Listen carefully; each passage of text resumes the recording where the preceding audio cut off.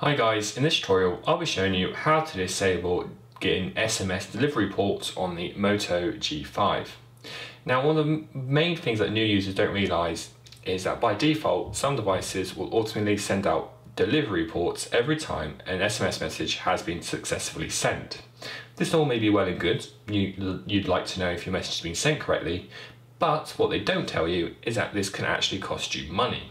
Now it costs a little bit of money every time you get one of these delivery reports. And it's not a lot by default, it's only like a penny.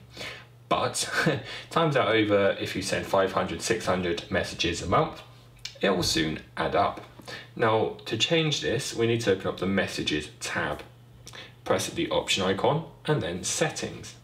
From there, Advanced. And now you're looking for the Get SMS Delivery Reports option. Now on certain G5 units, this will be enabled. It depends on the region you're getting your device from.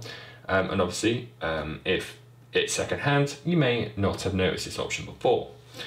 All you need to do is toggle that option to off, and it's simple as that, and you won't receive delivery reports. Now, if you're still getting them, you need to make sure this is again disabled. It may be a bit finicky and turn itself on. Just keep an eye on it. And that's how you disable SMS delivery reports on the Moto G5. Thanks for watching.